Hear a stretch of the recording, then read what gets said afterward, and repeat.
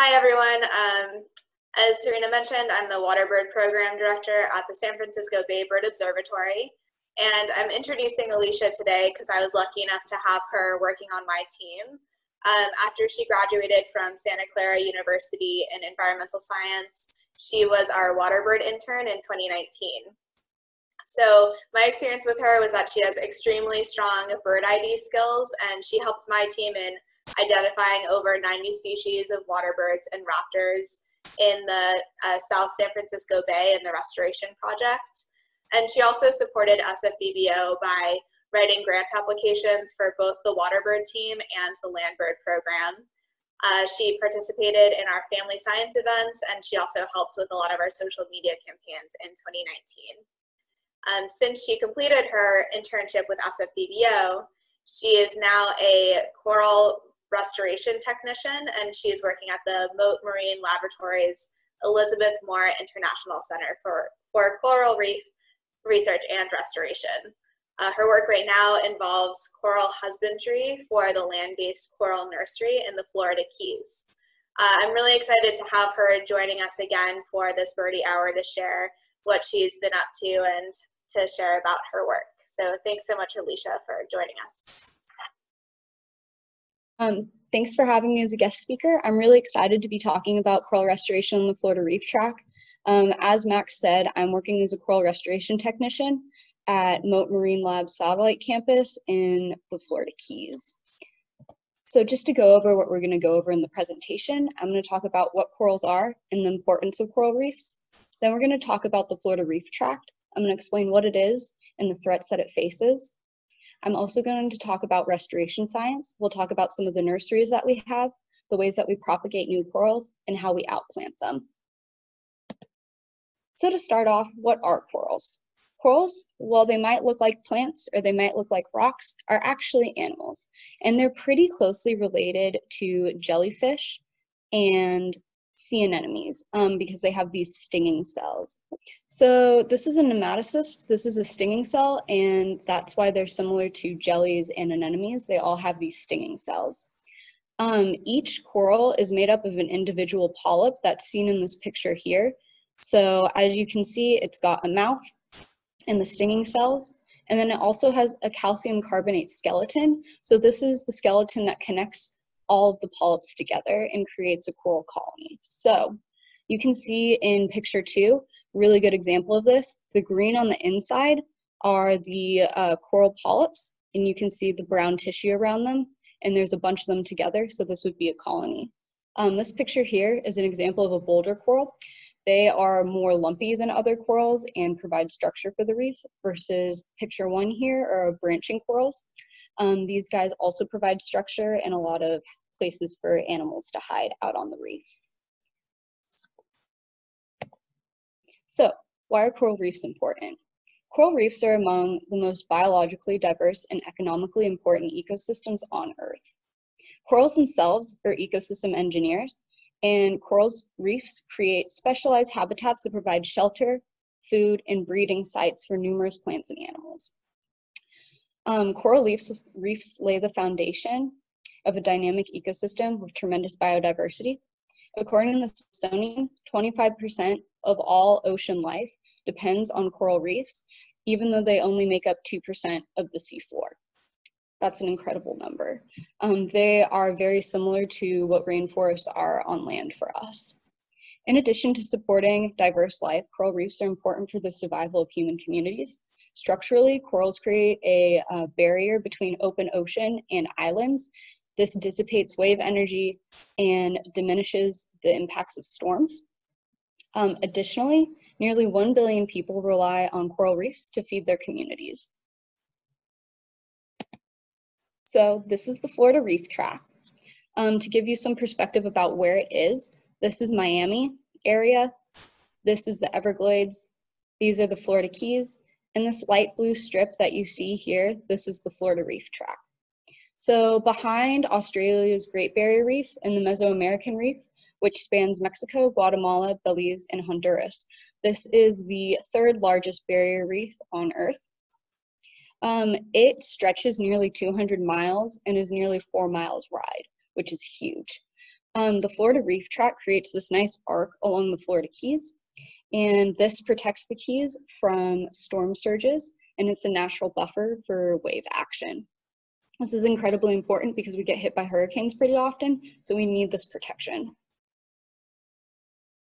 So corals create specialized habitats, as I said before. They provide shelter, food, and breeding sites for commercially important fisheries, such as groupers, snappers, and spiny lobsters here in Florida.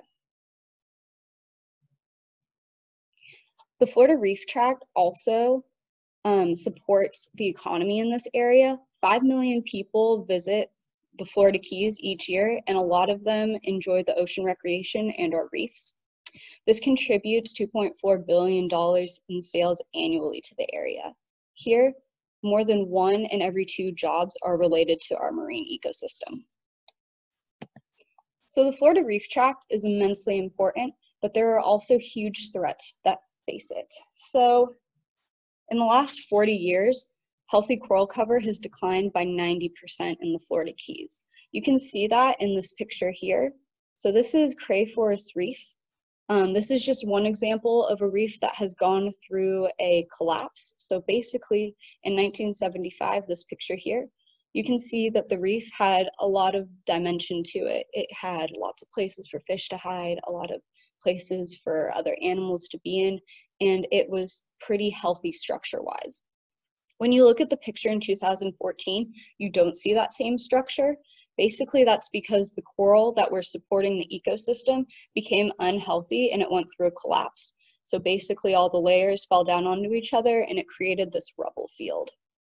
So this is, like I said, just one reef. We have a lot here in the Florida Keys, and a lot of them look like this at this point. So this decline cannot be blamed on a single cause. It's more of like an interconnected web of things that are causing this. There's anchors and groundings that crush healthy coral. There's also pollution that make it difficult for the coral to survive, as well as overfishing that damages the populations of fish that are necessary for keeping the coral reef healthy. And then we also get storms like Hurricane Irma that hit in 2017. These storms rip coral from the bottom, and whatever remains gets covered in sediment. Not only that, but in recent years, there's been afflictions like the stony coral tissue loss disease that have killed off huge percentages of once healthy coral. And if that weren't enough, coral reefs are facing climate issues that come with climate change. This includes coral bleaching, which can weaken and kill corals. So without our help, the corals will no longer be able to provide the structure, habitat, and beauty that the Florida Keys are known for. The ecosystem will change, and indeed it's already changing, as you can see by these pictures. It's turning into an algal-dominated habitat instead of a habitat that has lots of structure and lots of places for plants and animals. In addition to no longer providing this structure, that's also not providing protection for people here on land. Like I said, they're really important for hurricanes and protecting us against huge storm surges. So not only that, but losing coral reefs could result in cascading effects to the Florida Keys economy and culture, which are firmly rooted in our marine ecosystem. So that makes coral restoration really important, and that's why we are called to act. In response to the decline in coral health, the Florida Keys region has become a world leader in coral restoration. Coral restoration has 2 main goals. The first is to reskin the reef. And when I say that, basically what I mean is to put as much coral tissue out onto the reef as possible. The second goal that we have is for the coral that we do put out onto the reef to become sexually reproductive, thus increasing genetic diversity on the reef and subsequently also increasing the ecosystem's resilience. And I'm going to use that word a lot in here, resilience. So basically that just means the ecosystem's ability to bounce back from any stressors that it might encounter. At Mote, we pride ourselves on using multiple types of propagation within our programs to maximize the coral that are available for outplanting, ensuring that there's genetic diversity out on the reef, and so that we are able to undertake extensive research on corals to detect anything that might help their resiliency. So in this picture here, this is a couple ways that we might get coral that we would then grow in our nurseries. So if you look here, this would be considered a coral of opportunity. We get coral of opportunity from the wild if they are broken off and under 30 centimeters. So basically a smaller piece of coral that's just not attached to anything. That's something that we can collect. We also get our coral of opportunity from construction projects. So if there is, for example, a harbor being put in or like a bridge being fixed, we can get coral from those projects as well. So once we have our larger chunk coral opportunity, we take it and cut it into smaller pieces in a process that I'll explain a little bit later. Once we have them in these smaller pieces, we allow them to grow out. And once they reach about the size of a silver dollar is when we will put them out onto the field. And then we will see if they fuse together. Once they become about the size of a basketball, they're able to reproduce, and then they can produce their gametes. So we want them to be reproductive, like I said, so we can increase genetic diversity, but there's other ways that we can do that, like collecting the gametes from the wild, which I'll talk about a little bit later. So we can collect them, have them crossbreed in the lab, and then also grow them out until they're about the size of a silver dollar, and then we'll outplant them out onto our reef. So next I'm going to talk about our nurseries. So we have 2 coral nurseries out in the field. So these are marine-based ones. These ones are used primarily to grow staghorn, which is a type of branching coral. However, they're also used for some boulder corals. So when we're out in the field and we're growing them, basically we'll cut them into something called nibbins. That's about from my index finger to my thumb finger, so about 5 inches. We'll attach them to these PVC pipe trees right here with fishing line, and then have them grow in our nursery for 6 to 9 months before we outplant them. When we outplant them, we use nails to attach them to the substrate. They'll eventually grow over the nails and then grow towards each other and eventually fuse together. I have some pictures of that a little bit later in the slides. So we also have a land-based coral nursery. This is where I work most of the time. As you can see, we keep the coral in tanks at this stage of the nursery. So in these tanks, we have air so that we can create ideal pHs for them to grow. We also have a flow-through system, so water from either our well or the canal comes in through the system and flows out through this drain. We also have shades in order to control the temperature within the raceway and keep it within the range so that corals will grow faster. These are our shades right here. And we also use the shades to protect them from rain. So for our land-based nursery, we grow mostly boulders and branching corals, both of which provide structure for the reef. These species tend to grow a little bit slower than the staghorn that we have growing in the field. It can take them anywhere from 6 to 13 months to reach about the size of a silver dollar, at which point we would outplant them. So the following species are ones that we have on site. So we have mountainous star coral. These ones are really beautiful. This is a picture of the same species, even though it has different shapes. Out in the wild, it will grow either like this boulder shape, or it will sheet out like this, depending on where it's at in the reef. These guys are endangered, so we're really happy to be able to have them on site and to be able to outplant them in order to help this population. We also have giant star coral, so this one's closely related to the previous one, although it gets a lot larger. Their colonies can get up to 5 feet in diameter, which is huge and incredible, and their polyps are about the size of my thumb. We also have our Pseudodiploria species. These are our brain corals.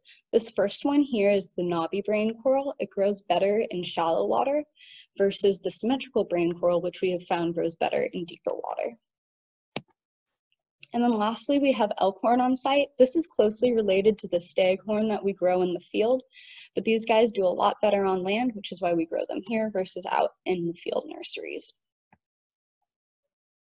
So this is microfragmentation.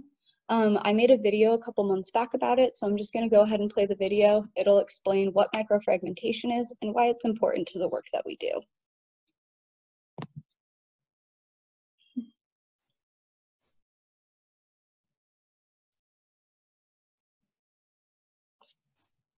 Sweet. So basically microfragmentation is what we use here on land. It's like we're taking the coral and cutting it into smaller pieces, and it's very similar to when you cut your skin and your skin grows back faster. Basically, when we cut the coral, we're asking the tissue to grow back faster. This accelerates the growth by about 40%, meaning that we're able to speed up coral growth in general, which is great. And it's super important because, like I said, the one goal that we have, the first one that we have, is to reskin the reef. So we need as much tissue as possible. And then once we have it out on the reef, what we need is for it to grow fast so that it fuses together and so that it's able to reproduce. Which, by accelerating the growth by making these cuts, we are allowing them to grow faster. So basically, this is talking about opening up the tissue along the edges. So basically, when we start, we abrade the edges. This, like I said, creates a cut, and then the tissue can grow back faster. So in between each cut, I put it in salt water. And then, so next we cut it into sections. So basically, on a piece like this, I would cut it into 9 different pieces. The goal is to have it be about the size of a single Lego. From those strips, that's when I cut them into about the size of a single Lego, as it says there. This is a diamond edge bandsaw, so you can see my hands getting really close to that blade. It won't cut me, but it does cut through our coral. So after each step, like I said, it gets a saltwater rinse. I hit it with that little pipette, and that blasts off any sediment that might have built up and makes sure that it doesn't end up in the cuts. So this part is where we shave down the fragment so that it sticks better onto its new substrate, and so that it doesn't have as much space that it has to grow over before it can be outplanted. So once it's about the size of a single Lego and has been shaved on the bottom, we glue it with marine super glue, and we put it on the plug. So that's the new substrate that it's going to grow onto, and you can see it's about the size of a silver dollar. Once it's filled that entire plug, we know it's time to outplant it.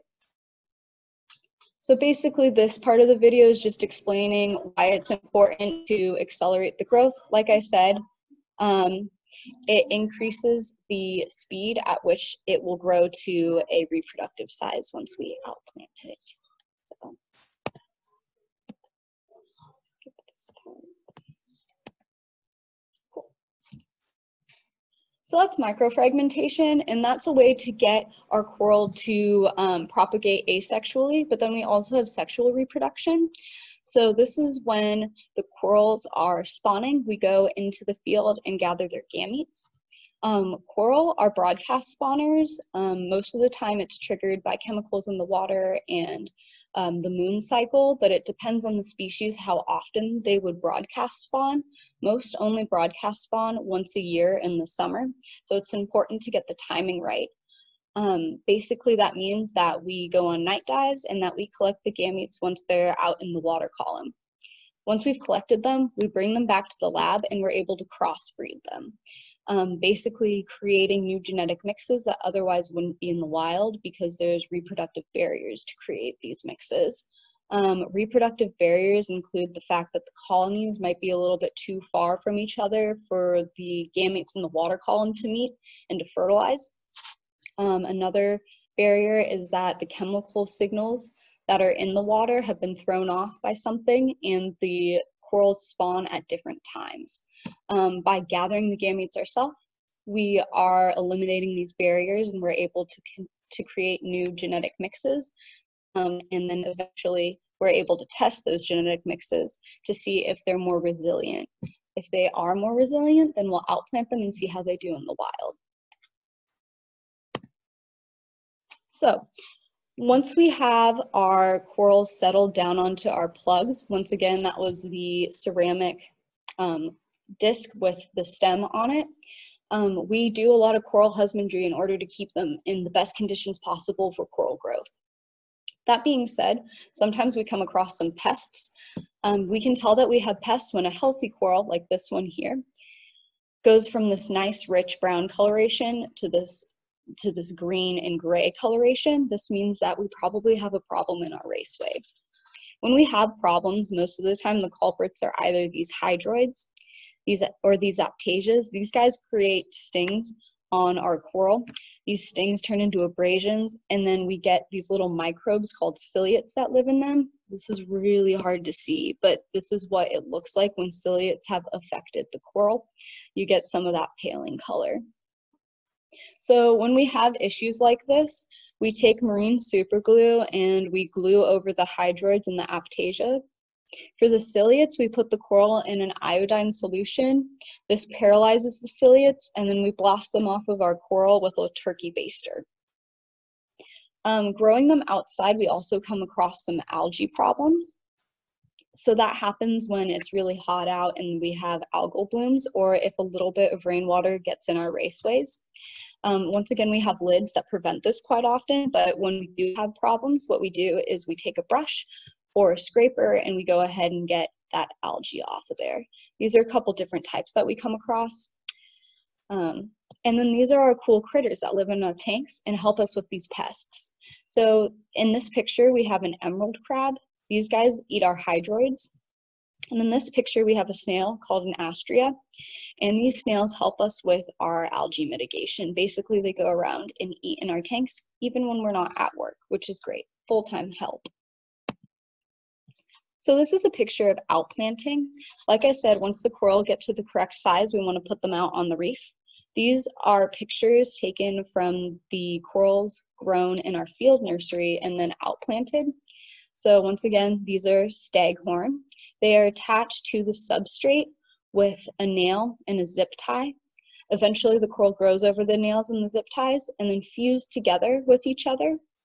So this first picture here, you can see 5 different ones. They were outplanted on that day that the picture was taken. So day 1. Picture 2 was taken after 7 months. So you can see a lot of growth has happened and they're providing structure out on the reef.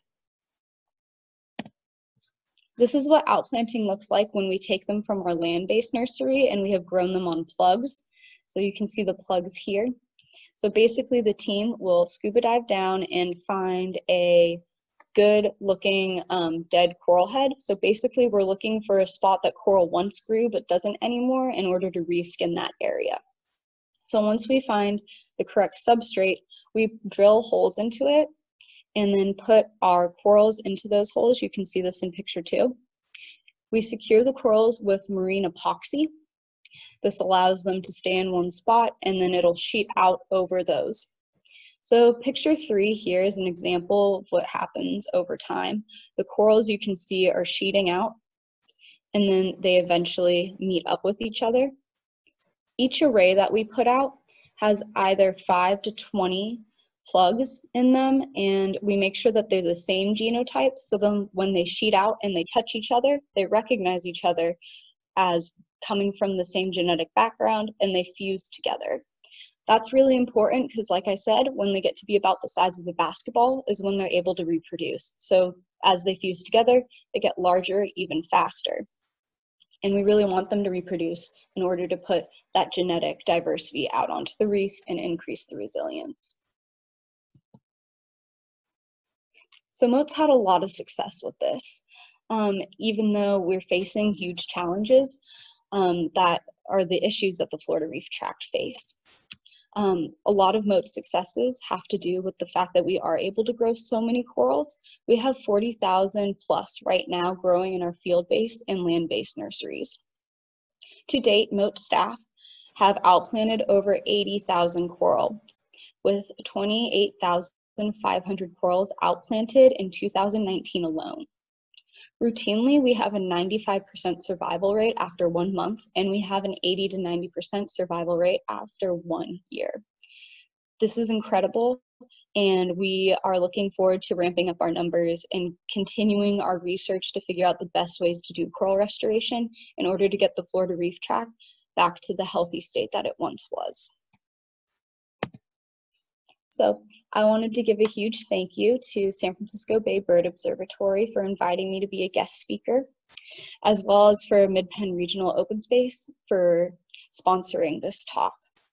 And then I'd also like to thank some of my coworkers, Jessica Garlock, Sarah Hamlin, and Zach Craig for helping me put this presentation together. And any images that you see in here that don't have a specific caption on them telling you where they're from are courtesy of Mote. And then I have one bonus slide. I was a water bird intern and I love my water birds. And even though I'm not working with birds anymore, I still bird a lot.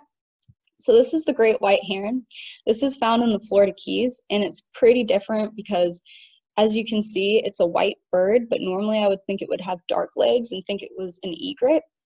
But it is actually either a color morph or a subspecies of a great blue heron. There's some argument over which one it is.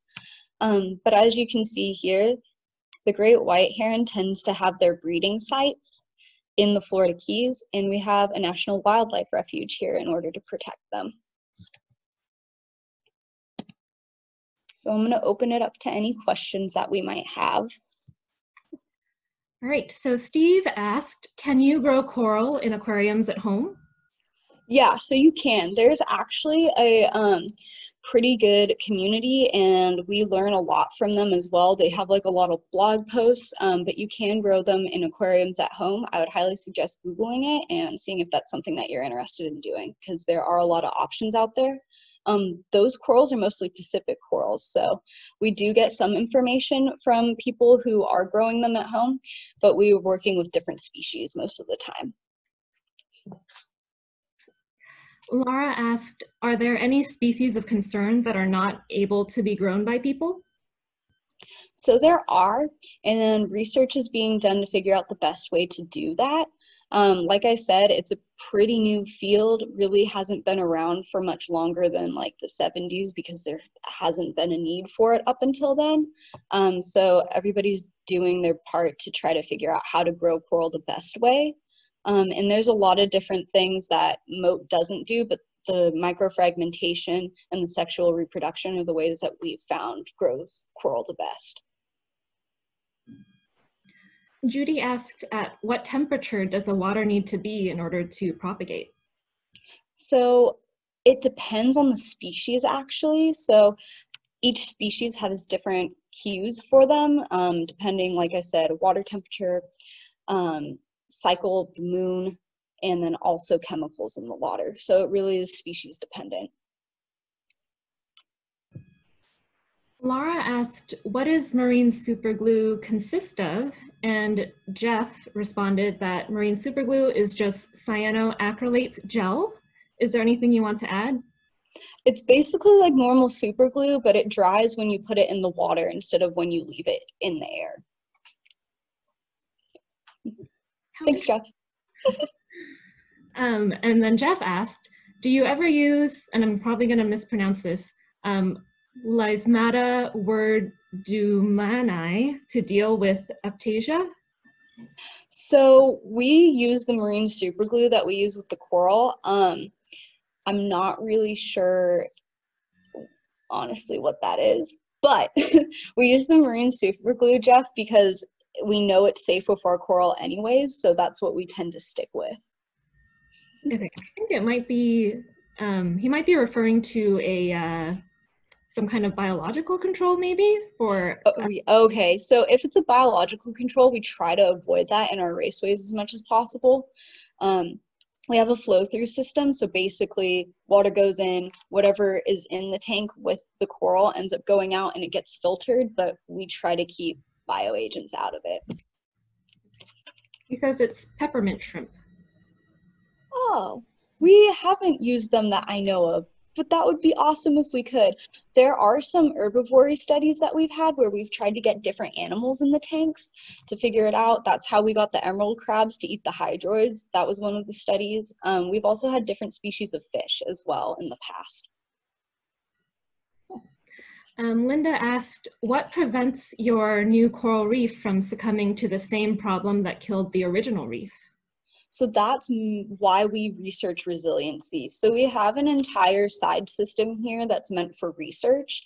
It's called a chaos system. Basically, we go through and we will mimic what we believe temperatures and pH will be in the future to try to figure out which corals we have are actually going to be the most resilient.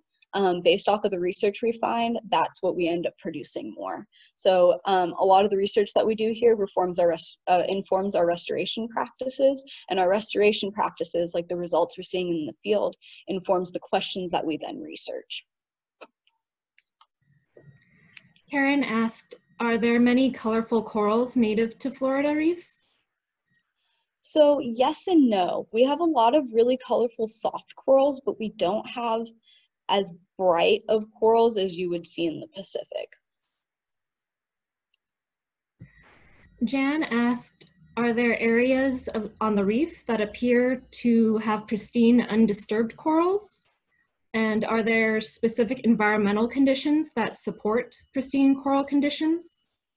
So it depends on the reef if it's pristine or not. The most pristine reefs that we have are the furthest away from people. So we used to have septic systems on most of the islands, and so the septic systems would, when the storm surges came up, would sometimes flood, and then that created problems to areas that were near people. Luckily, we've switched to sewers for the most part, which is nice, and then it's keeping our water quality a lot better. But Janet, has to do with water quality most of the time. Also depends, like I said, on the location, but the further away from the islands that people are on, probably the better the reefs will be. Jacqueline asked, does the oxybenzone sunscreen contributing, or is that contributing to coral death? And if so, are there any plans to ban it in Florida? Yeah, so the Florida Keys actually have it banned. I'm pretty sure Key West definitely does, and I think a lot of the other keys here have it banned. That's a big initiative that some of the research that was done both by Mote Marine Lab and other marine labs in Florida really got put into policy, which is awesome. So like I said, research informs policy. We did research on that. We found that it's not good, and there have been bans put in place. Michael asked, when you talk about reproduction, are you producing some kinds of hybrid corals, or are you mixing isolated groups from the same species? So basically, yes and no. There have been hybrids with different corals, not different species, but from different locations around the Caribbean. Those corals we haven't put out on the reef yet because there's some questions of whether we should be creating these hybrids or not.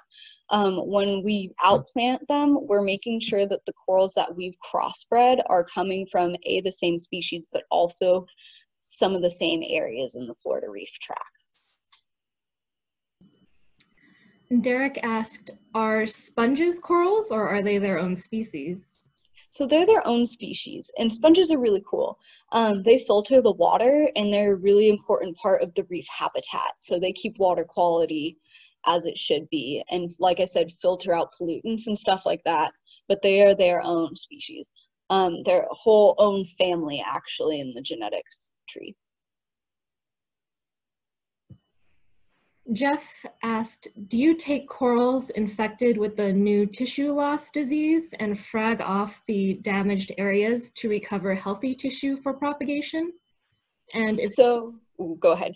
Finish it. If so, what do you use as a dip treatment? So we don't bring any corals that might have coral disease onto our site just because we don't want that to be a problem.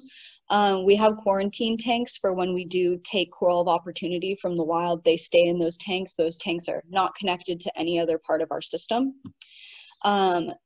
As far as treatments for the stony coral tissue loss disease, what they've found is if you take a sick coral and let's say half of it's healthy, half of it's sick, if you create a fire zone with a drill, basically just cutting into the tissue and then into the skeleton as well, you can create kind of like a moat between them.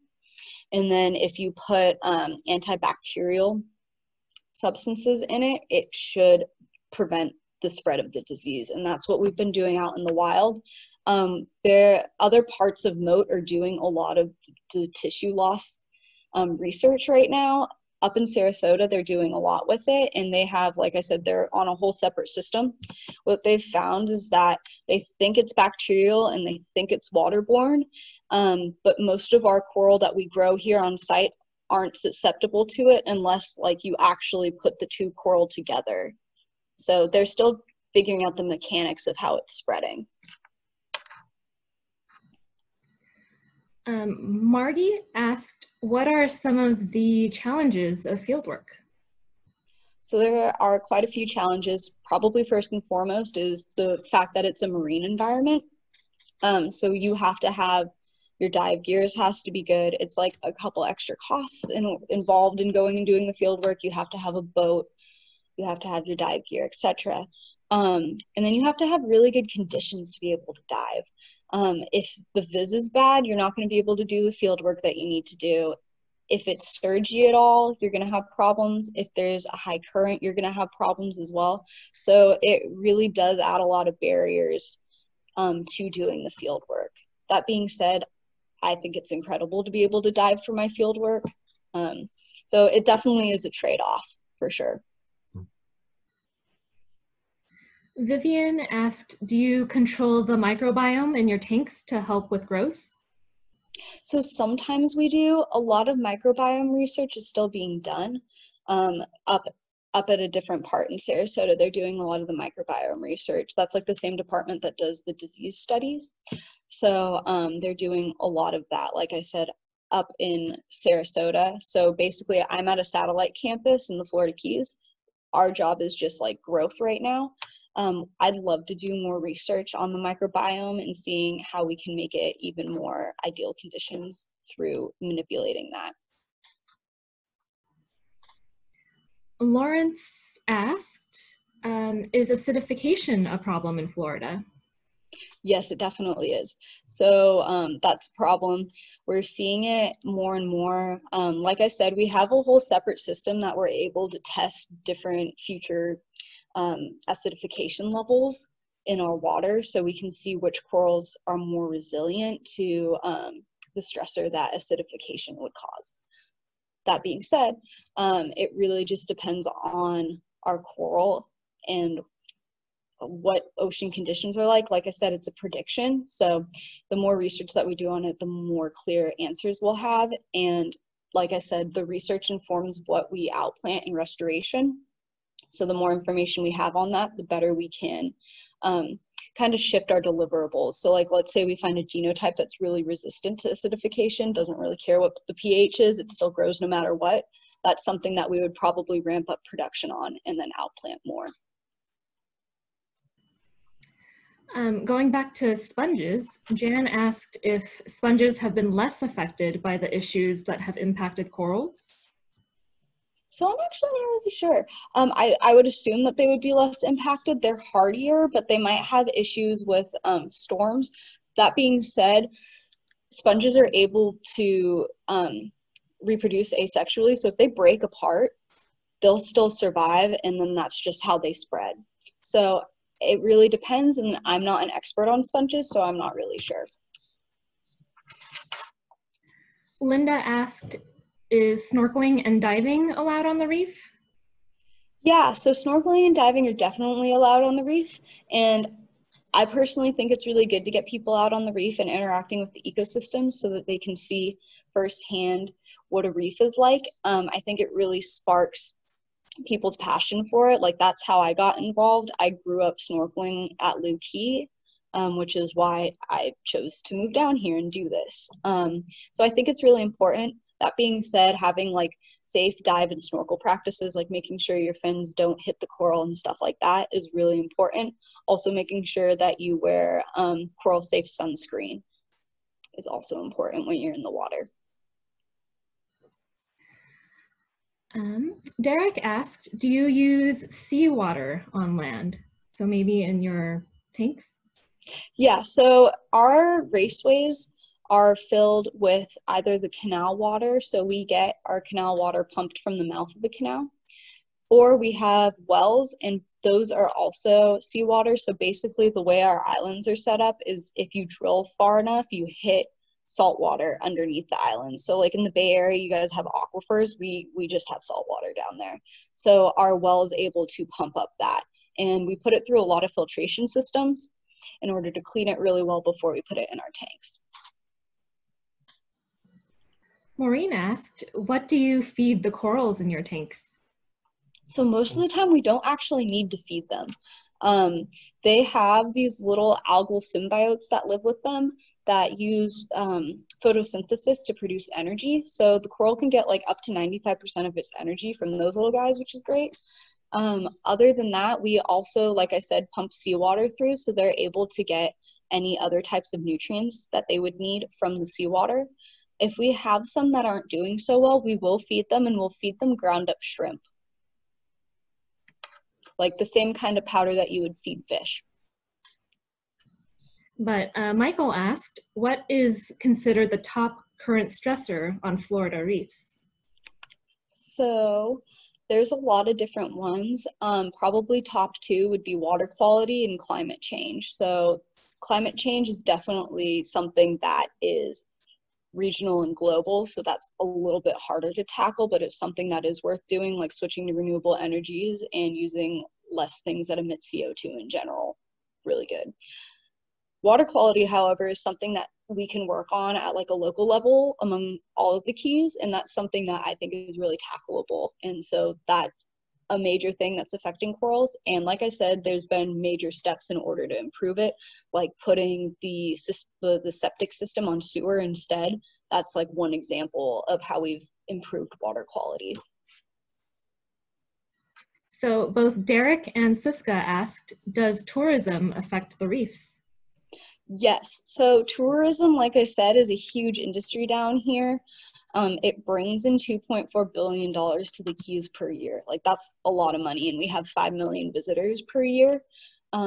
So tourists definitely do affect the reefs. However, they are really only taken by dive shops and dive boats to certain parts of the reef. So there's a lot of areas that tourists don't get to see. So it kind of just depends on the area, but like the more people in the area, the more changes you're going to see anyways. It's not necessarily tourists doing it, it's just people being around. Let's see. And now Lynn asked, did the COVID pause bring about any positive visual changes?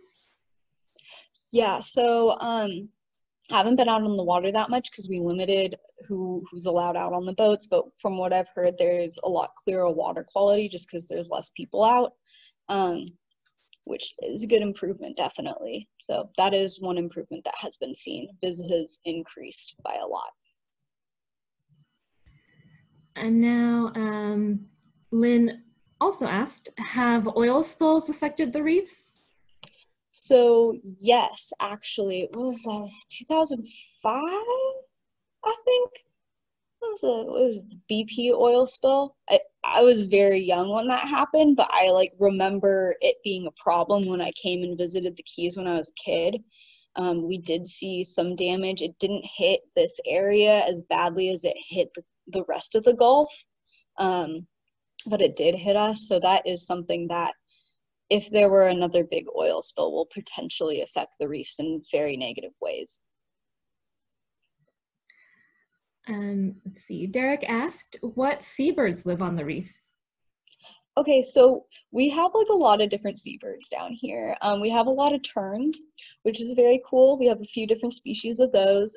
They don't necessarily live on the reef, but they do utilize the reef in order to feed. We also have magnificent frigate birds. A little hard to say, but very majestic. They're some of my favorite birds down here, and those ones are pelagic, so basically they never, their wings never touch the water. They just fly everywhere. If their wings do touch the water, then they're unable to fly, and they would probably kaput in the water.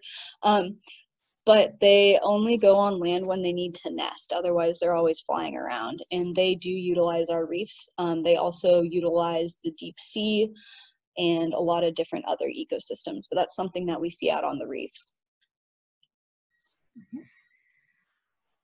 Chris asked, are you hopeful or pessimistic that the reefs will survive? I think you have to be hopeful to have my job, because there's a lot of things that are problems that the reefs are facing, but I think that if we work together as like a collective community, we're going to be able to overcome those things.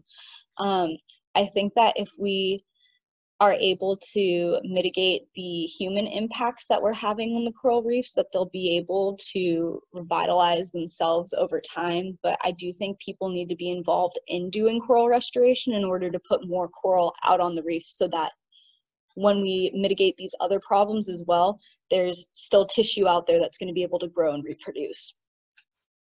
Christina asked, are there any non-native species of coral that negatively affect the ecosystem? Yeah, so there are some non-native species. There's also some that are native that aren't supposed to be growing as well as they are.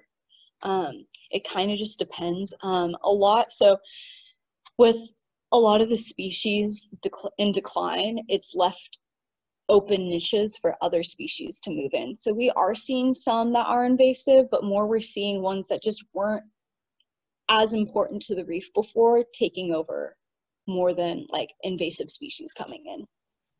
Let's see, Prakash asked, how do you compare the problems in Florida to those in other parts of the world in terms of the reefs? Okay, so you always hear about the Great Barrier Reef going through bleaching events and stuff like that, and that is a major issue. The Great Barrier Reef is not going through as much reef collapses as we're seeing in the Florida Keys. So like I said, there's a 90% decline in coral cover, and like the picture I showed, that creates a collapse. So basically the structure that holds up the reef is unable to, and then there goes the whole ecosystem when it collapses in on itself. So we're facing those issues while other parts of the world are facing other issues. Like I said, the major thing in the Pacific right now, both on the Great Barrier Reef, you're seeing lots of news about bleaching, but also in Hawaii, they're having problems as well. And around a lot of the Pacific Islands, bleaching is a major issue. In Florida, it's more, there's a lot of different things contributing to it. And I'm not saying that there's not a lot of different things contributing to the problems that they're seeing in the Pacific, but definitely in the Florida Keys, we have a lot of issues, like I said, that we can tackle at a local level and that we need to be tackling at a local level. Globally, like I said, climate change is a major issue, so switching to renewable energy would be really good. And then as far as ecosystems in the Caribbean goes, it depends on what country and what type of, honestly, what type of regulations they have on the reefs themselves and like the reef fish. So like I know the Turks and Caicos have pretty healthy reefs comparatively. The Mesoamerican reef is doing pretty good. It just kind of depends. Lynn asked, what are the effects of water temperature changes on the reefs? So if there's a cold snap, it can stop growth and kill corals. So we see cold temperatures once or twice a year. It'll get into the, not like air temperature into the 40s. Water temperature will get cold like into the 50s, but that's just like a cold snap. Like I said, that can kill coral. It's more the hot temperatures that are the problem. I was talking about those algal symbiotes. Those are called zooxanthellae, and they kind of freak out when it gets too hot. Basically, they stop photosynthesizing and then start taking the coral's energy. So they're supposed to be giving the coral energy, and the coral's like, well, you've become basically just a bad tenant right now. I'm not getting anything from you. So they expel those algal symbiotes when it's really hot. And then that leads to the bleaching that we see.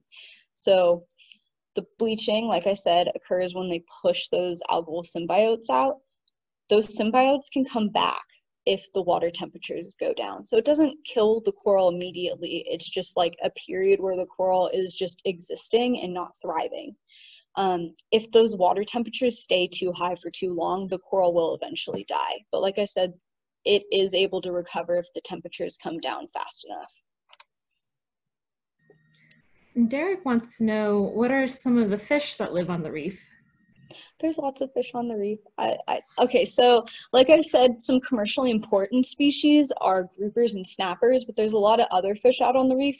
You have, trying to think of like more known fish.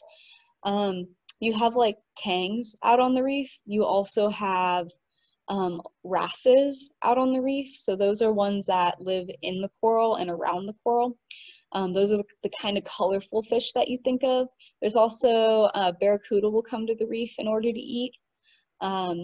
All of the smaller fish. There's butterfly fish and angelfish, which are from the same family, and they are everywhere on our reefs. We also have a lot of parrotfish as well.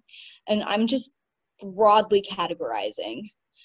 There's each one of those I named has multiple different species here as well. So if you're in the area, it's definitely worth picking up like a book for when you go out there so that you can identify the fish that you see. I do that all the time. I love it. I imagine that must be gorgeous to see. Suska asked, compared to other reefs in the world, how does the Florida Reef compared, or are the reefs damaged equally?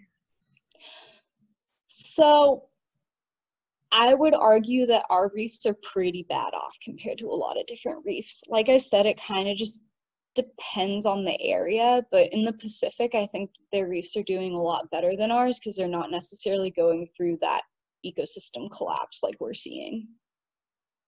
Jeff asked, how do I transition from aquaculturing for the aquarium hobby to research propagation? Ooh. So, Jeff, let me get your contact info because I can put you in contact with people who would have that answer. I don't off the top of my head. It would involve switching species and stuff like that. So like I said, let me get your contact information and I'll put you in contact with the people who do that sort of thing. The last question we have on here, for now anyway, is from Lynn. She asked, what are some federal policy changes that threaten the area? Oh. It kind of depends on what area you mean and how broad of a scale you're talking about, because like switching to more fossil fuels or like promoting that industry in any way, that hurts our reefs. And that could be anywhere from putting a pipeline in from Alaska all the way down to Texas, and that's nowhere near Florida, but that's something that federally would affect us. Like I said, climate change is a global issue, so it's also going to be a national issue. As far as anything that is in the works right now, I don't know of anything that would specifically hurt the reefs. A couple more questions have come in. This is great. Derek asked, let's see, are there any unnatural things on the reef? And maybe you can clarify that too, Derek, if you want to expand, but go ahead. So I'm going to interpret that as like species that aren't supposed to be found here. We went over coral a little bit, but there's definitely lionfish out on our reefs. That's a Pacific species, and they think that it was introduced when we had a hurricane that came through and like flooded a few different buildings that had lionfish in them. And lionfish are everywhere in the Caribbean at this point in time. They are really, really crazy predators. Basically, whatever fits in their mouth, they'll eat, which means that they're eating a lot of fish at an early stage in their life so that they aren't able to grow up and they aren't able to reproduce. So it's affecting a lot of different fish populations. And like I said, they're everywhere on the reef. They also have those spines that make it really hard for other fish to eat them. So like the predators that would be eating other fish like groupers and barracudas and sharks aren't going after lionfish, which is why they're able to reproduce so much. So lionfish are a major issue here. Jacqueline, going back to policy, asked, how are local governments helping or hurting the conservation efforts? Yeah, so I think local governments in the Florida Keys are pretty on board with helping conservation efforts in whatever way possible. Like I said, it's a huge part of the culture and the economy down here. And the government wants to promote both of those things. So they've been pretty supportive for the most part, putting in like regulations. There's some controversy with locals over whether there should be more marine sanctuaries or less. Basically, a marine sanctuary limits like take and stuff like that, depending on what type of sanctuary it is. that's something that is a little bit controversial. But like I said, the local governments have been pretty supportive. So like as far as ocean plastics go, they've been banning straws. I'm looking forward to a plastic bag ban maybe, but that hasn't happened yet. And then as far as like being supportive, like with chemicals that go in the water, a big initiative was doing the sewage system, like I said, so that was really run by the government. And then also banning sunscreens that are not reef friendly. That was another big thing that the local government's done. So they are really supportive for the most part. And it's great that they are. We need the support of the local government, and it's great that people are so attuned to the marine environment around here, because it makes talking about it a lot easier, because people are passionate about it and willing to protect it. Lynn asked, historically, did Native people utilize the area? Yeah, so we had Seminoles down here. They're the tribe that was down here the most. So there's like artifacts from them on Big Pine, which is about mid-Keys, all the way down to Key West as well. So there were tribes people down here. I don't know a lot of that history, honestly, because I didn't grow up here, so I didn't get a lot of it. But I know there were people down here and they were utilizing the area. I think they were utilizing, because we have key deer down here. They're like really tiny deer, but they are a source of protein, so I'm pretty sure they utilize their population, as well as we have alligators. That population was utilized, sharks were utilized as well. So that's something that I do know off the top of my head. And Siska asked, at what temperature does it get dangerous for corals? So it's over 31 degrees Celsius. I don't know off the top of my head what that is in Fahrenheit, but that's when our corals start to get stressed out. So thank you everybody for attending, and thank you Alicia for this fantastic talk. Thank you. Do you want to add any last remarks? Just thank you for the opportunity to give this presentation. If other people have questions, you can get them to me as well. Just let me know. You have my email and contact information. I'd love to answer more questions.